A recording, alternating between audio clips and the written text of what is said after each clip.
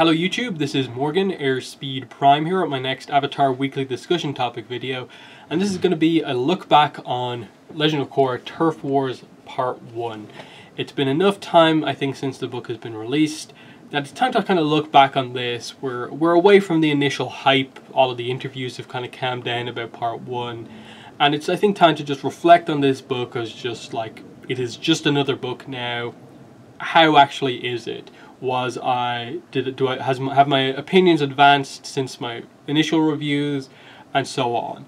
So, getting straight into it, I think the main thing to say is that overall the book has been a success. In terms of sales, absolutely, this thing has been a huge bestseller for Dark Horse. That's been very clear.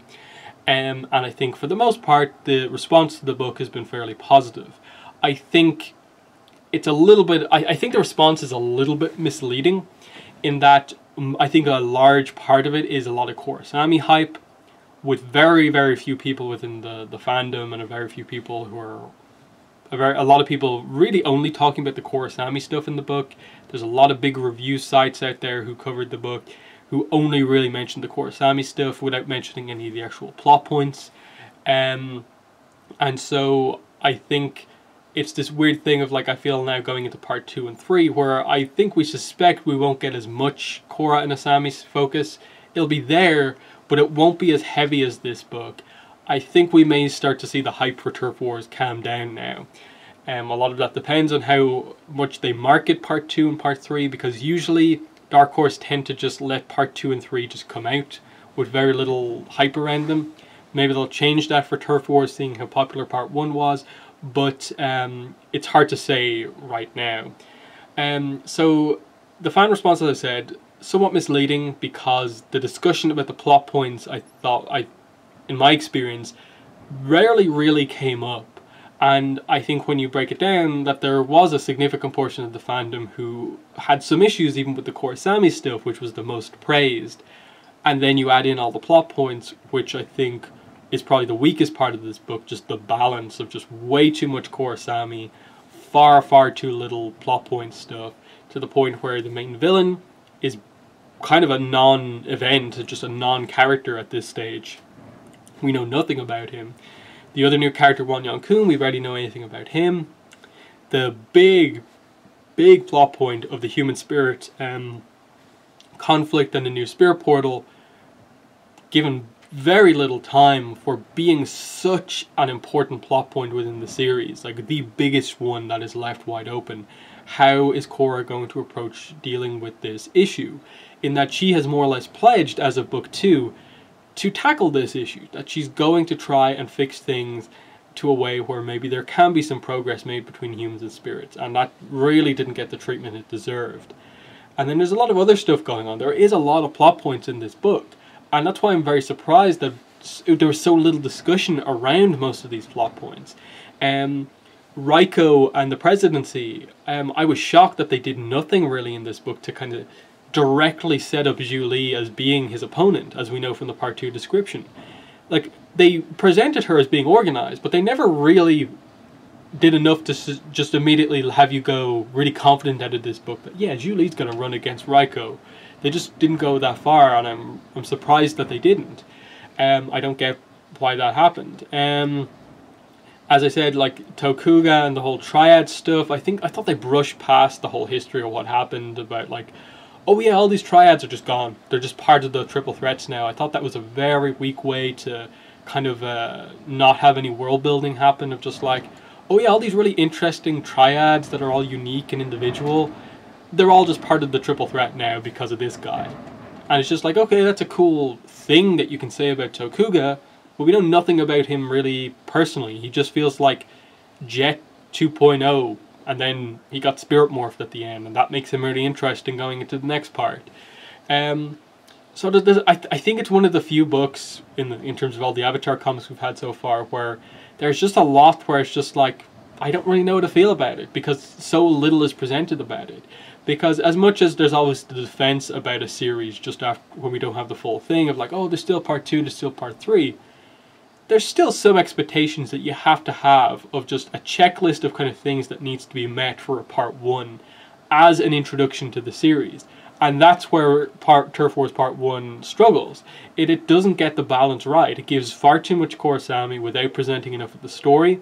And it means Part 2 and Part 3 are now going to have to be somewhat imbalanced in like the opposite way to kind of counteract that.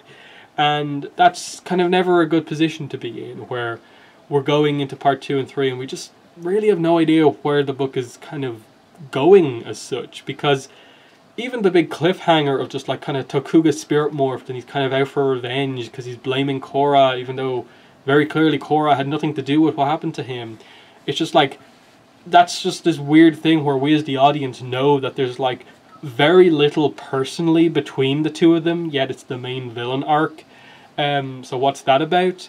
And then the spirit portal is just like, okay, it's big, it's important, but like, is there any idea about how we're going to tackle this? It just all feels like it didn't do enough on the plot, and it was just too much on the Korra and Asami relationship, which I get why it was a focus upon, and I get why they hyped up this book completely based on it, and it led to a lot of sales. But it's also a case of like, for the people who aren't super into Korrasami and would praise the book just for having Korrasami, it meant that like there was a large part of this book where it was just like, okay, cool, this relationship, it's fine. Because I haven't really seen anyone criticize this book so much that like they dislike the whole book because Korra and Asami are a girl-girl relationship. I really haven't seen criticisms like that.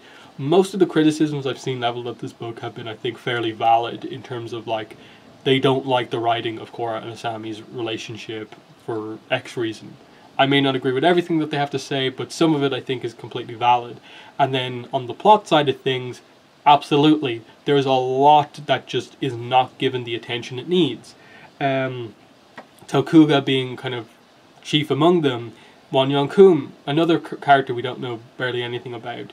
But anyway, let's get into some specifics here. Let's talk about Korra and Asami off the start. I think overall the book does a solid job at, you know, giving some depth to this relationship, because it was absolutely needed. There was pretty much no way you could go into this book and not in any way give any sort of a backstory on their relationship. That there was always going to be a sense of the creators having to say that, like, look, we didn't present enough of this in the show, so we have to kind of, in a way, present some retcon here to explain this relationship and why it happens. And I think the only issue I really have with their relationship is, one, that yes, they use a little bit too much retconning with some of this stuff with regards to like, oh, this scene was actually really important, where when you watched it initially, like they kind of reinterpret that scene completely in a way that, like, what is it? Asami says like, oh, you know, you were scared when we were in the race car, and Korra even says, no, I wasn't. But it's just like, Korra wasn't scared, so like, why are you bringing that up, and why are you creating such an importance on this scene? There's the line I think is probably like the big one for me initially, is just, I never had anyone in my life who got me the way you do. I'm just like, okay, I get you're trying to go big with this relationship, present this connection as being extremely important to both of these girls, but you need to explain that. These are the 2 pages of the book where they explain basically why the two of them are a couple.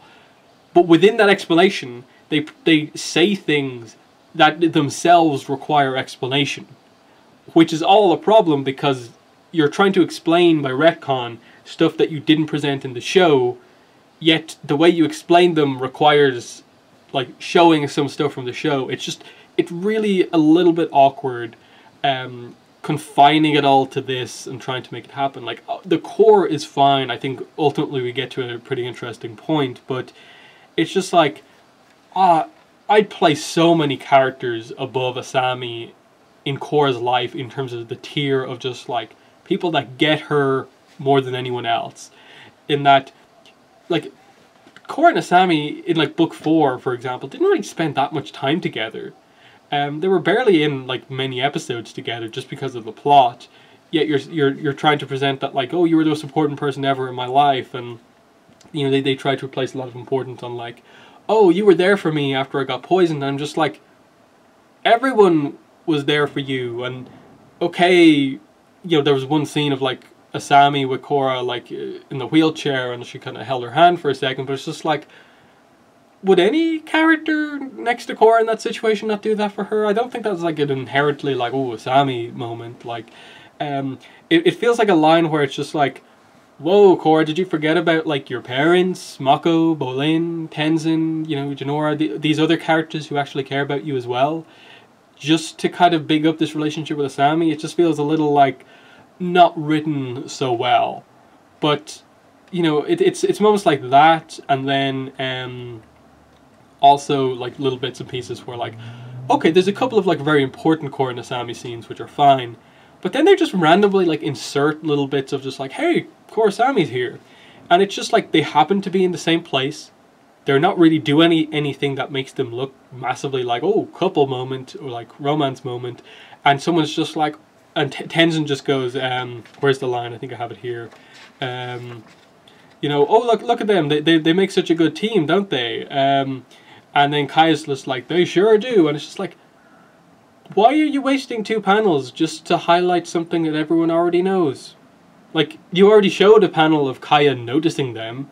You don't need to go so far as to be like, oh, they sure do, as like, oh, Kaya, I know more than anyone else does. The scene with just her looking over at them did enough.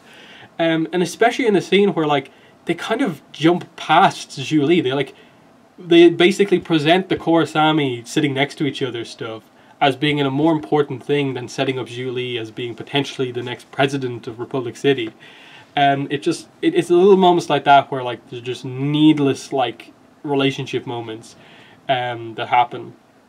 Then like the Kaya scene that happens later on, as I've said before, it's probably one of the more controversial things that seem to be in terms of like people disagreeing with me, but I still don't like the whole Sozin thing, that they just say that he's the only named character in the entire book who's like homophobic is Sozin. And in a book where they mentioned the line like, not everyone will be as understanding of your relationship as we or I will, where they mentioned that line like 3 or 4 times, who are you talking about? Sozin is the only person you ever say in the whole book who actually doesn't like these type of relationships.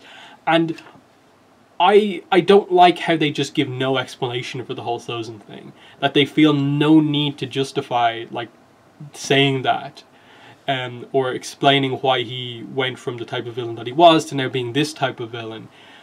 I ultimately don't have a problem like if they just decide that, okay, this is a thing they want to add to Sozin's character, but you have to explain it and justify it. I don't like that they've basically just added this on to like the list of other bad things that he did. In part because I kind of in a way don't see Sozin as that type of villain. Like, you look at his arc, like, watch Avatar and the Fire Lord, and then read that line about Sozin, and I get a disconnect, for sure, between, like, the way he's presented in one versus the way he's presented in the other. In that I think Sozin, even though he is probably one of the most evil characters in the show, with regards to, like, the Air Nomad genocide and leaving Roku for dead, he's meant to be a somewhat understandable villain because, like, he fundamentally just thinks that, like, I want to spread the wealth of the Fire Nation to the rest of the world, and he saw Sozin as getting in his way, and then his main enemy was the Avatar. I don't see where, like, a personal hatred of people in same-sex relationships comes in, and what that adds or, like, doesn't add or whatever to his character. So the way it comes across is just that, like, oh, we haven't actually said anyone who's against these type of relationships. Who will we do? And then there's this sense of like they are utterly terrified of making any character not be supportive of their relationship because they know that that character will then become extremely, extremely hated. That they can't have, say, like who for example, like they couldn't have a Tenzin come in and be like, oh, what's this type of relationship, and be against it, because people would then hate Tenzin. It immediately turns them around on his character despite all the other good things about him. So they added only on to the character who is, you know, irredeemable, Sozin, and I don't like that it's just this very thoughtless, like, you can't disagree with us because he's the main villain character type of dynamic. What about one of the other Earth Kings? that they've all been established to do bad things in the past. I would be completely understanding if the 46th Earth King was someone who didn't like these type of relationships, and that added into the whole Kyoshi opposing him, given what they reveal about Kyoshi here. That would be a perfect character to add that onto, the 46th Earth King, and note how maybe one thing that Quay did was maybe change that or something like that. That would have been like okay. You could have even have said it like with any of the other characters. I would have been okay if it was like Ozai or Zulon to some degree who did that, but just adding it onto Sozin, it's just like no. That is for me. I put that down as poor writing, and really dislike that as being a thing that now we have to always like talk about with Sozin. I really don't like that. So there's that. Then, with regards to other stuff, I suppose we're still on Korra and Asami. The other thing I want to talk about with Korra and Asami, as I said, overall, I think it's positive that like I come out of this book being like, okay, I get these two. It's not my favorite relationship. I don't think it's the most well written, but it's perfectly fine. Like I said at the end of like my Last Stand episode review. And I've been very consistent on this from the start of just like I have no problem with this relationship. I'm completely on board with this depending on how they present it. And as I've said here, it's been presented pretty okay, and so I think it's a pretty okay relationship. It's not my favorite, it's not my most hated, it's just like another solid relationship that's there. The problem though is I think a big thing that I've come to the conclusion on. Rewatching more episodes of Korra with the podcast, rereading this book again, Asami is not on the same level of a character as Korra. And so it makes the relationship feel extremely lopsided. That we know everything about Korra. We've seen her journey through all of the books, all of these personal arcs and things we've experienced with her. Whereas with Asami, the only things we know are like the stuff that relates to her father, and like she can drive, she's a good engineer, and that's about it. Like it's all stuff that's kind of in a way not about who she is as a person, and that's what we still haven't to this day I think got with Asami. That moment where we truly understand who she is, because what they do in this book is they kind of present that like, okay, Korra's being a bit too impulsive about this relationship. So that's kind of Korra's flaw within the relationship, and kind of Asami calls her out to a degree on it for being a little bit overly intense and skipping over Asami's feelings. What about Asami's weaknesses? What about Asami's flaws as a character? I don't know what they are. Does Korra know what they are? What are Korra's challenges within this relationship having to deal with Asami, given that you've presented Asami's problems within the relationship having to deal with Korra? That's what they didn't do here and what they need to do going forward. I think there's a little bit of setup in this book for something along those lines, that I think Korra and Asami may end up on opposite sides of how to deal with the spirit portal issue. Because it's clear, Korra, to some degree, wants a level of openness between humans and spirits. She doesn't want to lock them apart or create too big of a restriction going either way between the worlds. Whereas Asami does say something in this book along the lines of like, people like you shouldn't be allowed in, we have to kind of keep them separate, and like only some certain people can go in. Like she wants to be very selective about this thing, and you could sort of see the problems with that for Korra and her ideals and how she wants to tackle this as the Avatar. In that Korra has this kind of opinion in between Wan Yong-kum and Asami, and she feels that's the correct way to do things in terms of creating like a respectful park nature type area surrounding the new spirit portal, and kind of being like, okay, people can come in and come out, we're not like locking it down or anything like that, but we're also not just like opening it up as just like a free-for-all type situation, that there has to be respect here, and I like that. The only thing is, getting into the spirit human conflict, is that I think they have a lot of work to do on that plot. As I said before, I think it's the biggest plot left in the whole book and the whole Korra series. Probably the Avatar universe, it's the biggest plot that's left. Dealing with this conflict that's been an issue since Wan's time, before Wan's time. Humans and spirits have more or less never got on as far as we've been aware. And Korra in her book 2 speech, in her speech here, one of the things that she has left to do as the Avatar after the end of the series is deal with the human spirit conflict. And I've always felt that, like, the way they've presented Korra with regards to the spirit stuff, that she is going to be a character who makes a significant change with regard to the relationship between the two different species of being. In that feels like it's going to be one of her big legacies as the Avatar. Not just that she opened up the spirit portals, but that she actually affected a change between the two species.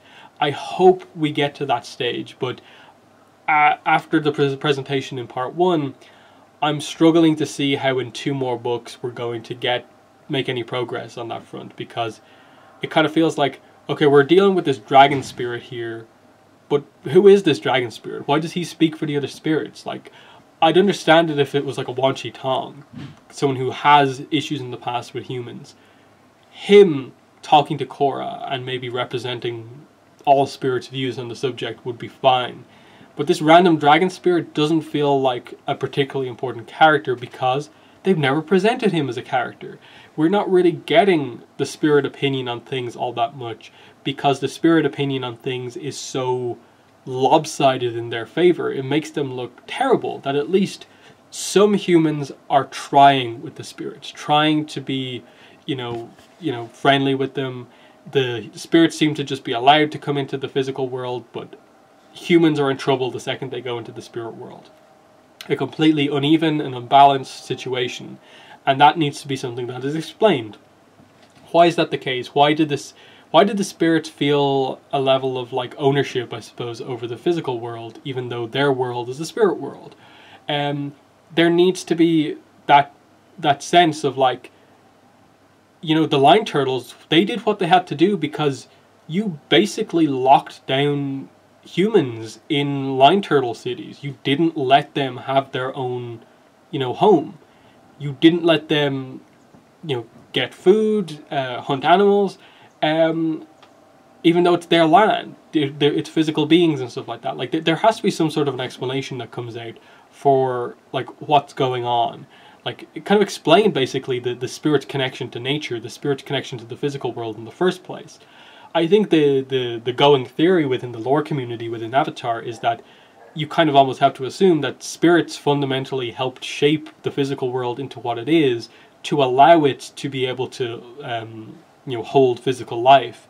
But again, the Line Turtles are a different factor there because they seem to be physical beings that exist at the same time as, like, the early spirits, in that Rava calls the Line Turtles like an ancient one. So that's something that needs to be explained as well. And this is where, like, this Turf Wars could be awesome. If we get good lore content about the spirits and the spirit portals and the dynamic between the two species, that could be really, really good. But the presentation here, again, I thought was very underwhelming because it's all written in this really weird way where it's all about drama. It's like, the dragon spirit asks Korra, like, okay, we'll leave, you just make sure to protect this new spirit portal. We have a huge problem with this third spirit portal right in the middle of a city. You protect it. She gets called by Jinora to protect it by the end of the book because Tokuga's attacking. She is protecting it, no one's getting through, but the spirits still come out and attack. Like, oh, you've broken our deal. No, she hasn't. She's fighting in front of the portal to protect you. What's going on here? You broke the deal, spirit. Are you an idiot?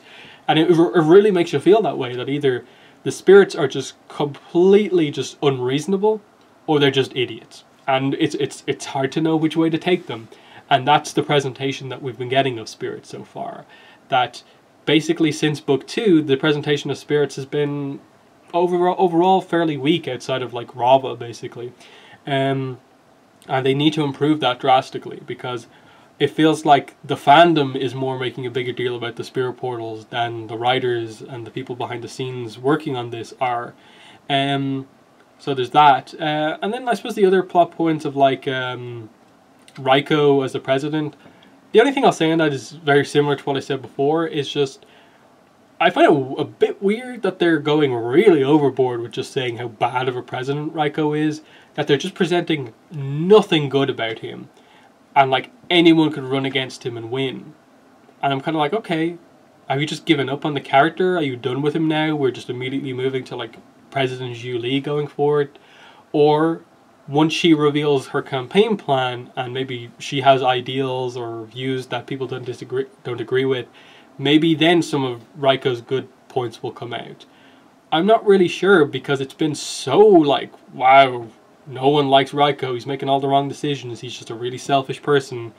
Like, okay, is he just bad? Are we just meant to hate him? Is he just meant to be this character that he's not particularly likable, or what? So I'm intrigued to see where they go with it there, but I'm unsure if it's just really kind of blunt in one way writing, or if it's actually setting up something more. I'm not really sure what way to take it. Equally, I think one of the other things that I hope isn't an issue is Mako's reaction to Korra and Asami's relationship. I hope it was just a joke. I hope it was literally just a joke of just like, haha, Mako is the one person who is kind of a bit shocked by the relationship, and because of his connection to the two of them, okay, let's have him have this kind of slightly odd reaction here and let's move on. I hope it's as simple as that, or that maybe sometime in part 2 or 3 he just has a one-on-one conversation with the girls and they just get out the little awkwardness that they all have with each other and we move on. This does not need to be made into a bigger issue. I hope they're not trying to present some sort of a way where like Mako is like against their relationship somehow. Thankfully the dialogue does have him say that like he's cool with it, but it's all like in between pauses with like a weird look in his face and stuff like that, which doesn't help. But he's a character who has suffered heavily the past couple of seasons, and in this comic for, you know, basically mistakes made by the writers, and then the writers have basically used him as the fall guy for their bad writing, and they need to basically improve that going forward. I hope they give Mako a big thing going forward. I'd like to see his arm get healed fairly soon.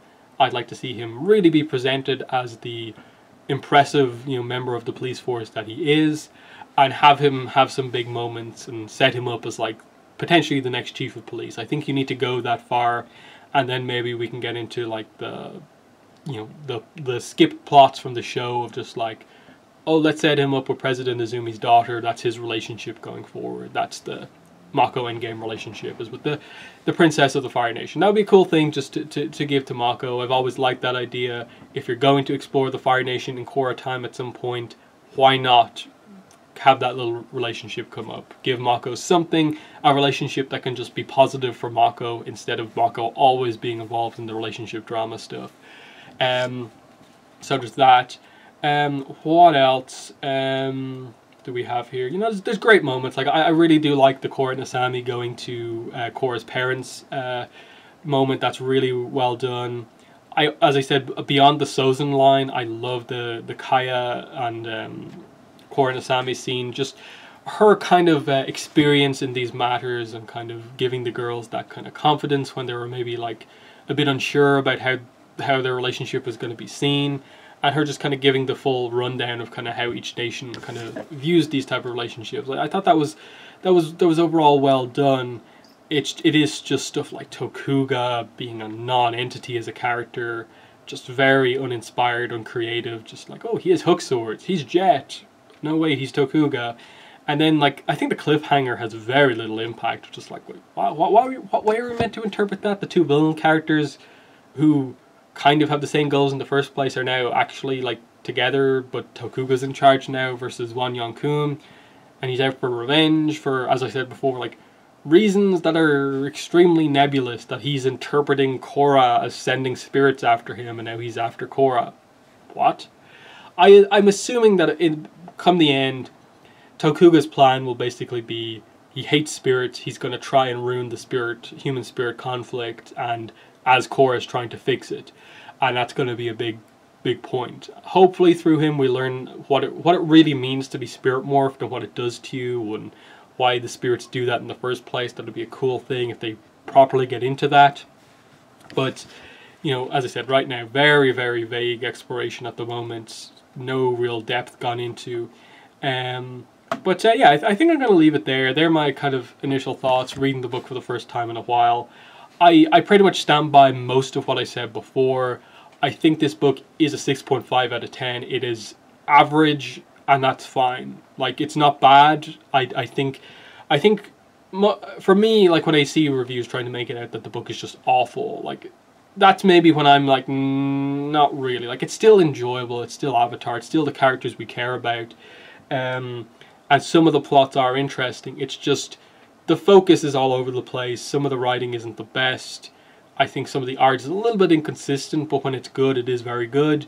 And I think it's a similar problem to North and South, where the biggest problem is probably just that right now, it's not a particularly notable book. There's not a huge takeaway. Like, as I said before, if you don't care massively about Korrasami, if you're just like, if you just accept it and treat it just as another relationship in the show, it's not one that you necessarily ship really hard yourself. It's just another book. Like there's nothing overly important to it. They're like, okay, presidential elections coming up, cool. Some triad stuff going on. The Spirit Portal is the only real big thing, but they present it. They give it such little time. It doesn't feel that important. You know, there's not a huge thing. Kind of like North and South, where we thought the Return to the South would be this notable thing. We get all these important dynamics. We got a little bit, but not all that much. The comics, I think, do need to return to presenting more notable storytelling where we actually cover big things that we care about. But, you know, as I said, 6.5, pretty much around in the middle, leaning more towards like it being like relatively solid, pretty good as a book. But there needs to be big improvements, I do think. So that's my thoughts on the book. In the comments, let me know what your thoughts are on the book, you know. As I said, and from a similar perspective to mine, like, have you gone back to the book since it's come out? What are your thoughts on it now that the hype has died down, and so on? How excited are you for the remainder? I think one of the big things is just the timing on a lot of this is really not great. Just the delays and how late the book came out, but we still have to wait until January for the next part, and then who knows when for part 3. It's just a really, really long wait, and then hopefully we'll get Avatar comic news coming up soon. But yeah, that's been the video. Thanks for watching, and bye.